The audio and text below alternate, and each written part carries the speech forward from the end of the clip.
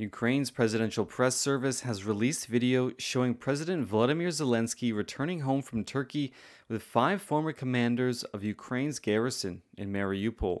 That's despite a prisoner exchange last year under which the men were meant to remain in Turkey. Russia immediately denounced the release of the men, with a Kremlin spokesperson saying Turkey had violated the terms of the exchange and hadn't informed Moscow. The commanders are hailed as heroes in Ukraine after leading last year's defense of the port, the biggest city Russia captured in its invasion. Thousands of civilians were killed inside Mariupol when Russian forces laid waste to the city during a 3-month siege.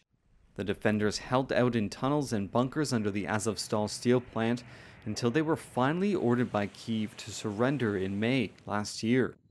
Russia freed some of them months later in a prisoner swap brokered by Turkey under terms that required the commanders to remain in Turkey until the end of the war.